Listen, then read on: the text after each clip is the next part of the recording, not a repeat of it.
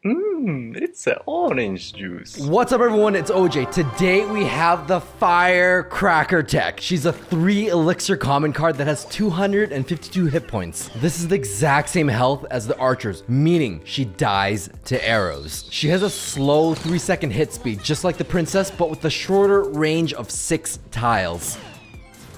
She shoots a firework that explodes on impact and splashes anything directly behind it like a shotgun effect. Each pellet is 53 damage. When she launches her firework, she recoils back 2 tiles. This is her unique ability because she can kite units towards the center, causing both princess towers to help defend.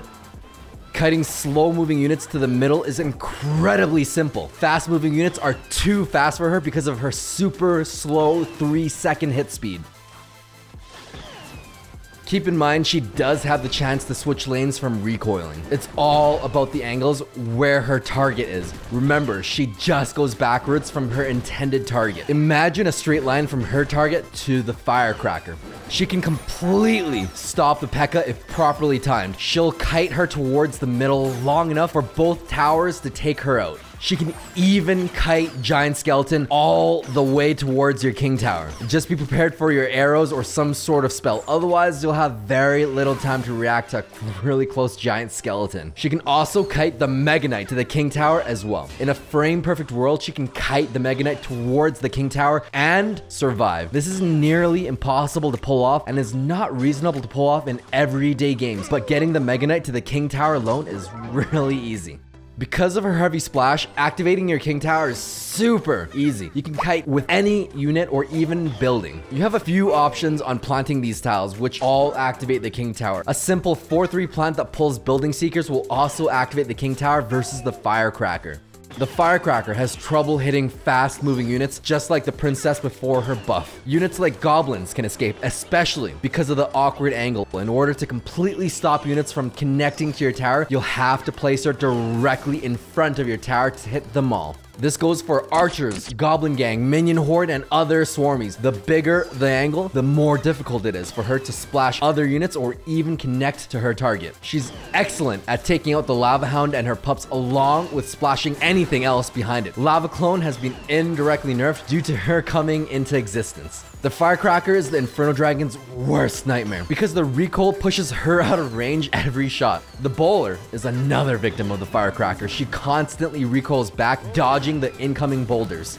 She can snipe a princess out, so if you see one coming, you can splash her to splash onto the princess tower for a bit of chip damage. The Firecracker destroys the rascals completely. One shot will take care of the girls and she'll keep recoiling back away from the boys until he dies. Similar to other long rangers, placing her in the middle to defend dual lane attacks is value town. Because of her 3-second hit speed, defending Graveyard is pretty random. If she hits this right skeleton, she might be good, but it seems to get a lot of damage normally, so we definitely do not recommend defending Graveyard on her own. It's too volatile, it's too unpredictable on wherever the skeletons spawn. Any spell will stop her from connecting to your princess tower coming in alone, so chances are if she's hurt before crossing the bridge, the princess tower should take her out. Using spells on her is quite tricky though. It's kind of the opposite in terms of casting the spell in front of your target. You have to know if she's walking forward or if she's about to shoot and knocking herself backwards. Arrows completely stops her and is one of the best spells to stop her with its wide range and equal elixir trade. If you have to counter her using swarmies, angle the units like skarmies to the very side so she clips onto as little units as possible. This way, you'll still have a pretty scary skarmy to deal with.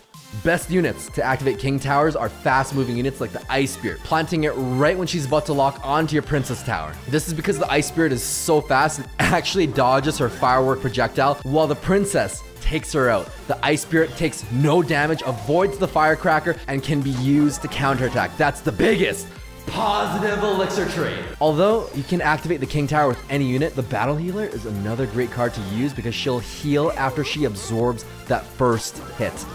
Probably the best spawner against the Firecracker is the Furnace, just because she has trouble hitting those fast traveling units. She just simply can't hit those really fast fire spirits and she eventually dies. Because the King activation is so easy. Decks like Graveyard, Miner, Bait, and Hog decks are all a little affected. The Firecracker fits very well in siege decks because they don't care about king activation. It doesn't affect how the siege takes out one tower, as they don't need to cross the bridge and are mainly looking for that one crown victory. This also applies to the Royal Giant deck because the King Tower doesn't really help in defending the Princess Tower from the Royal Giants, because angled shots result in less damage to units behind her target. Tornado synergizes very, very well and will help line everything in place so everything gets splashed for that maximum damage for every single pellet to hit. Overall, she plays very similar to the old princess who had trouble with fast-moving units and angles. Her range isn't great, but she does have that kiting recoil ability, which is definitely really unique. If she does come into the meta, I expect to see more spells like arrows and fireball and furnace. She synergizes well in decks like Royal Giant and Siege, and possibly even in bait and beatdown. It's important to master the power of geometry for the angles to kite and splash units. She's just simply an overall great addition to the Clash Royale universe. What decks have you been working on for her? Let me know in the comments down below. All right, I was gonna buy these magical chests, but transaction is pending. What? Uh-oh. Supercell, help me. Well, if you do buy any of these deals, you can use code OJ. Anyways, we're gonna try out this Expo deck in a really quick ladder match. And Supercell, if you're watching, please help me. I need to get this fixed. I need to take my money, please. We're gonna start off with an Expo right about there in the little sweet money spot, and let's see if it connects. Oh, yes, sir. It already connected. It's over. It's too late. That's 1,500. I'm cool. I'm cool with that connecting on that side. Okay. Yeah. We gotta log the right side there. So far, so good. The Firecracker works really well with the Expo. We got it. We got it. Even if she activates the King Tower, it's gonna be so good. That was a lucky connection in the beginning, but now we play for realsies. Oh my goodness. All right, he's going for the Elixir Collector. We go for the Valkyrie then. Oh my goodness. Connection again. That is money right there. Take out all them skellies. Holy moly. We gotta fireball that. That's a lot going on. Positive. Elixir trades all day, every day. Got the Firecracker. I haven't even used her. Oh my goodness. Alright. I don't know if I even want to use her right now. Bring that all in. Wait. Doesn't the Firecracker splat? Oh, yes. I just hit both of them. Woo-hoo-hoo! Hit both the Elixir Collectors. This deck is so good. Yeah, there's no miner, so I'm just gonna tornado that. We're good. We chill. Got him. Activated my King Tower, so I'm good with that. Let's bring that up a little bit. I don't really need to do much right now. Maybe I'll put my Ice Wizard on the left side. Oh my goodness. That's not supposed to connect like that. Okay. That was not supposed to connect like that. We're still going in. King Tower is activated. It does not matter. Oh shoot, I just gave the Firecracker value. Yes. Connection. Yes. Yes. Yes.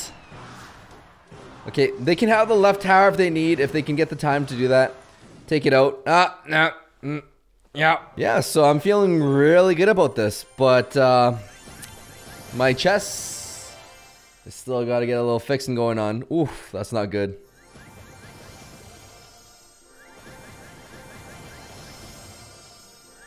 I don't like that.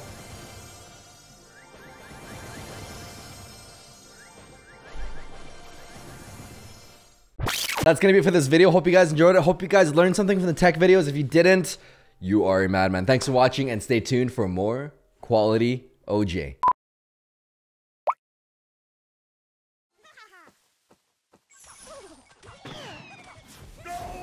That's the biggest positive elixir trade.